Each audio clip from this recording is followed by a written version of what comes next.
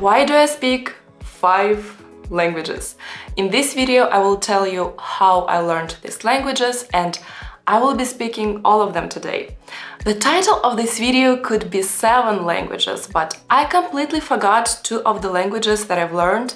Spanish, I learned it for 1 year when I studied in the US, but now I only remember Hola, yo soy Elena, and Chinese. I learned it for 2 years at the university. I even passed a certificate of some level, and now I can only say 你好, 我学习汉语. That's all I remember. That's what happens when you don't practice, when you don't speak the language at all. You forget it. That's what happened, unfortunately, so 5 languages it is. And the first language is English. English isn't my native language, as you might know and notice from my accent. Tell me in the comments what my accent sounds like, but the name of my channel gives me away though. I started to learn English when I was 7. I was at the 2nd grade of school, so I learned it for 10 years of school. But I wouldn't say that it was a very productive learning, because even if you have the best teacher in the world but you don't have the motivation to learn, you can't really make progress. And it was so boring for me. I didn't want to learn it. The classes were so annoying, so I skipped classes, I cheated on my homework, and during classes I was just chatting to my friend, Angelica, привет! So for 10 years I was passing some tests, maybe I was even getting A grades at school, but I couldn't actually speak English. And only when I was about 16 years old I realized that in order to live the life that I wanted, to travel, to study abroad maybe, I need to speak English. And in order to enter the university in Moscow that I wanted, I needed to pass the English test at a very good level. So just in 1 year, I finally improved the level in English significantly. I passed this test, then I was chosen as one of the smartest young person in Russia, and I was given a scholarship to study in the US for free. And that was the first time in my life, I was 19, when I found myself in an English-speaking environment in the USA. I studied at the University of West Liberty in West Virginia. Almost heaven, West Virginia. It was so cool to be abroad in such an international atmosphere. I mean, the university was cool and the country, etc. But the best thing for me was just speaking English every day, finding myself with international students. Just wow.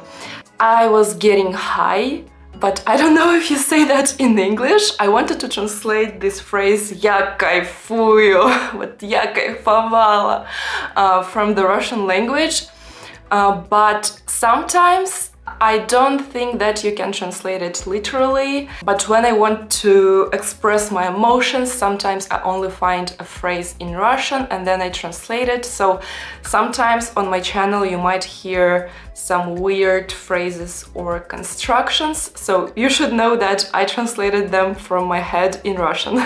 Today I use English for my work, my business, because all my clients are international and we speak English.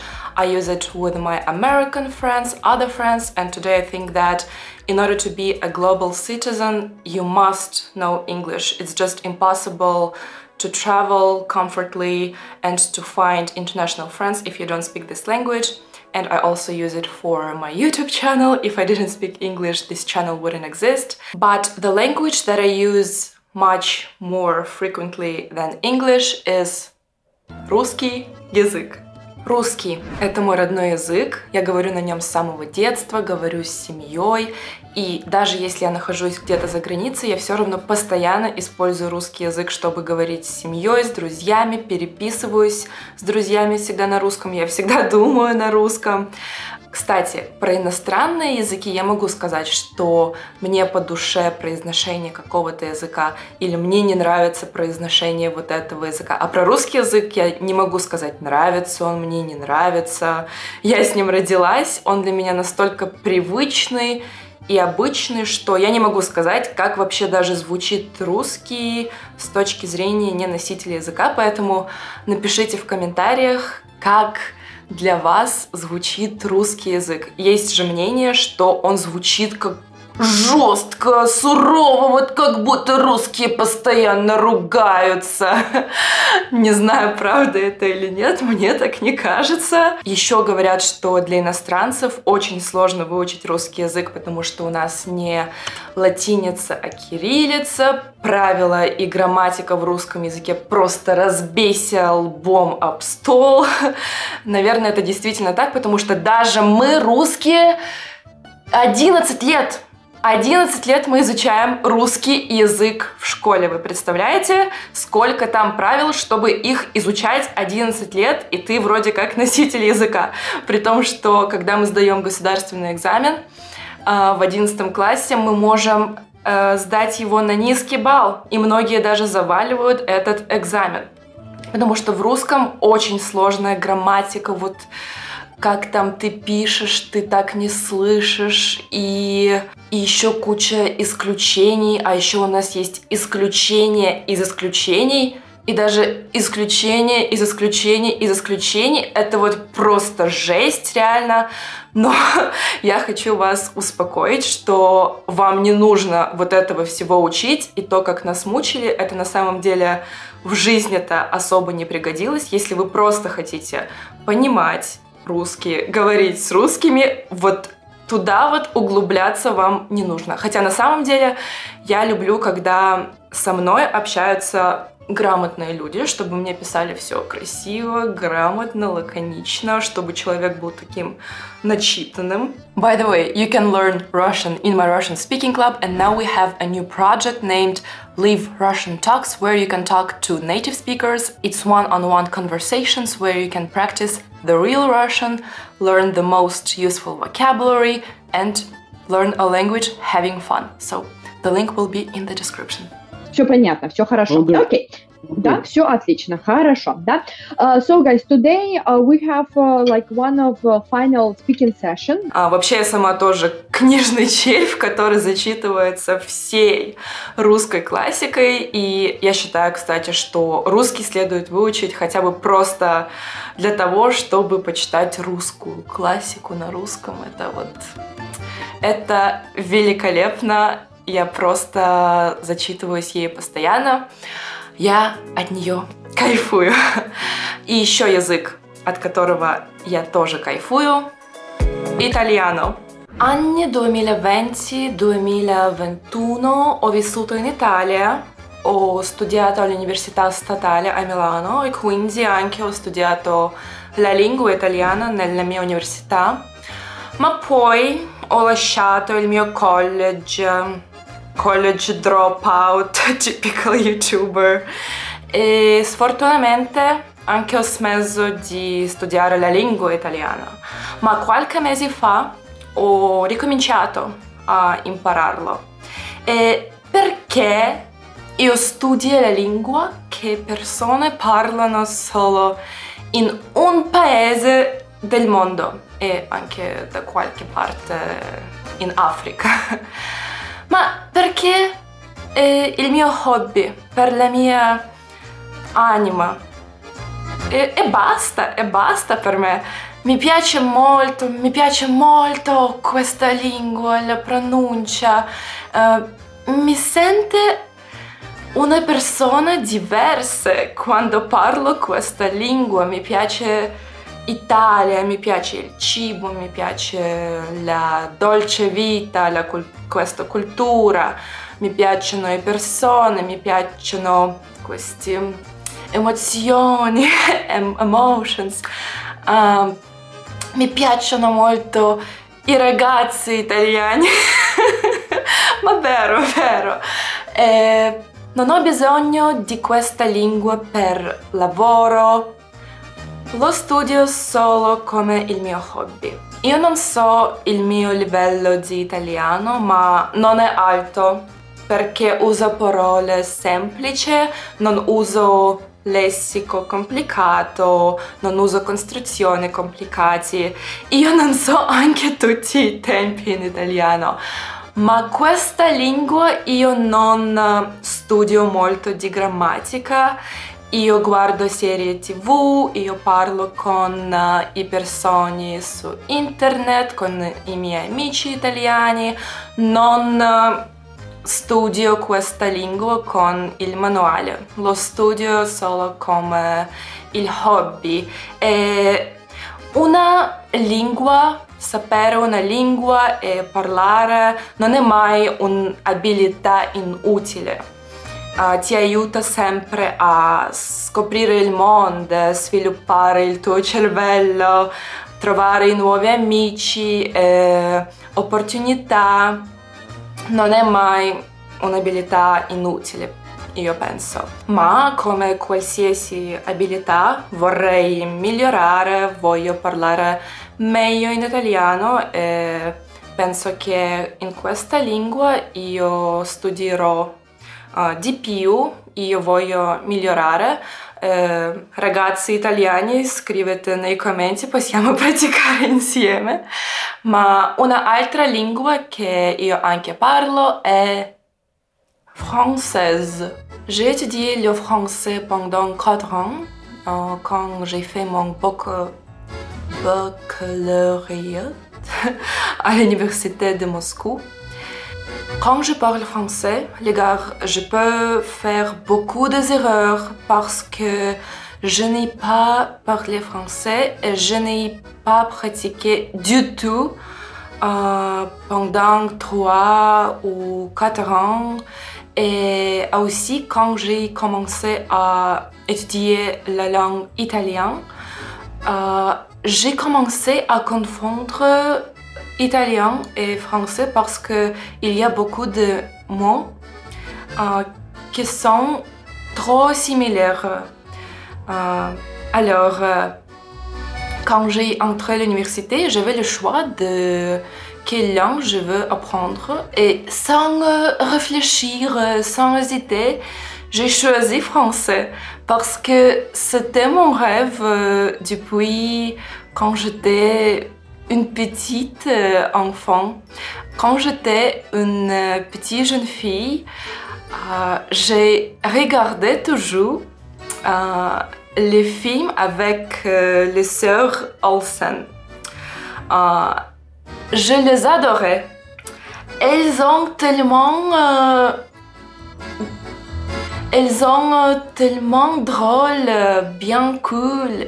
Elles avaient toujours une vie tellement intéressante. Elles voyageaient beaucoup. Elles ont allé à Paris, à Londres, Rome, New York.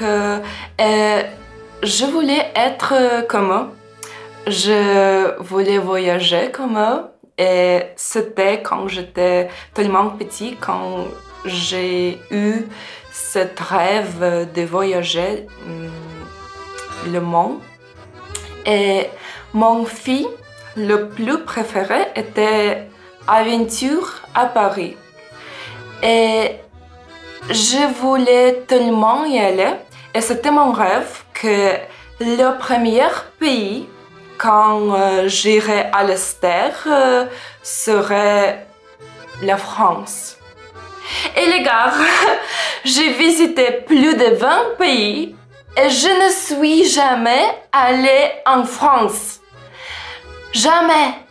Et j'ai visité 20 pays.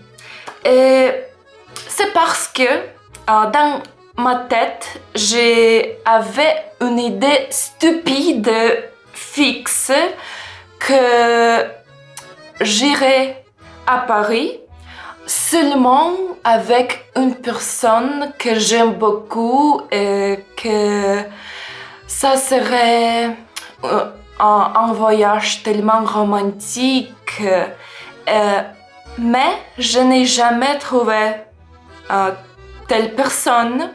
Je ne suis jamais visité Paris et la France. Je pense que je suis adulte aujourd'hui. Je dois me débarrasser de cette idée stupide, de cette idée fixe que je ne peux pas y aller seule quand je veux. Je pense que je dois y aller, vraiment. Je dois marcher dans les rues, prendre plaisir à Paris, pourquoi non? Ok les gars, quand tu verras un vlog sur ma chaîne de Paris, sachez que je suis tellement heureuse. Ok. Бишенче тел татар теле. Татар теле минем туган телем. Ләкин миңа татарча сөйләшергә читенрәк, кыенрак. Мин барысын да аңлыйм, әмма мин аны еш кулланмыйм. Гаилә белән очрашкан чакта без татар теле сөйләшәбез. Без ике тел сөйләшәбез, рус һәм татар. Сез безне тыңлап торсагыз, ике телләрнең кушылуын, рус һәм татар, ишетерсез. Кайчакта бер җөмлә эчендә дә без рус һәм татар сүзләрне аралашабыз. Микс. Кайчакта мин сүзләрне, окончанияларны онытам. Бу җөмләдә дә мин ике телне әйттем, рус һәм татар. Мин сүзләрне, кай сүзләрне онытам. Татар теле тюрк телләре группасына керә. Кай вакыт мин турыкларны, казахларны аңлыйм, кай сүзләрне. Әмма иркен итеп сөйләшергә миңа читенрәк. Мин аны еш кулланмыйм. Бу видео өлешендә дә кай сүзләр белән миңа әнием ярдәм итте. Кай сүзләрен мин оныттым. Минем әнием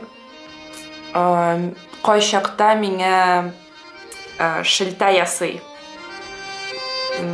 Мин яхшы сөйләшмим дип. Туган телеңне яхшы итеп өйрән, яхшы итеп сөйләшә бул татар телеңне. Минем әнием миңа әйтә. This was harder than I thought. So, these were 5 languages that I speak. The most comfortable I feel in Russian and in English. And I know that it's a shame that I don't speak my other native language, Tatar, that well. Even in English, I feel much more convenient. But when I had a choice to invest my time in learning English or foreign languages or invest my time in Tatar, I found it much more useful and opening much more opportunities for me to learn foreign languages. But of course, I'm not saying that I'm losing connection with my Tatar culture, with my family. I still speak Tatar sometimes, and I understand everything, but it's hard for me to reply back and to speak it. But definitely I want to learn more about my culture, and on my channel you can also find some videos about who Tatars are, how they live, what holidays they have. You can find these videos on my channel. And if you ask me if I would like to learn some new foreign languages, right now I don't want to start any new languages. I just want to keep the same level of French, at least the same level, because I don't want to forget it. I didn't speak it and I didn't practice at all for 3 or 4 years, but I think because before I had quite a high level in this language, I think I had B2. I still remember it even though I didn't practice it. And now I want to improve my Italian definitely, so I will be working on that, not starting new languages. I don't think that I want to learn any European languages, any other European languages. If I would go to Spain or Latin America, etc., I would brush up my Spanish skills, and I think that it would be much easier for me to memorize everything because I've already learned it and I could speak it quite well, but simply I forgot it. If I would go to China, I would brush up my Chinese speaking skills. And recently I went to Tanzania and I fell in love with the language Swahili. It was so cool. I was getting high when I was sitting there on Mount Kilimanjaro or somewhere and just hearing locals talk and just wow. I loved this language. Unaweza kuimba wimbo wa Kilimanjaro. Wimbo wa Kilimanjaro. Yes. Unaweza kuimba wimbo wa Kilimanjaro. And I know that this language Swahili is spoken in many other African countries, like 16 countries. And I definitely want to explore more of Africa. So maybe when I go to some other countries where they speak Swahili, I will want to improve this language. Now I know 2 songs and about 50 words, just a little, but maybe that's a language that I would learn if I would start a new language, but for now, just improve Italian and try to keep the level of my other languages. And in the comments, write what languages you speak already, why, and what new languages you would like to start learning.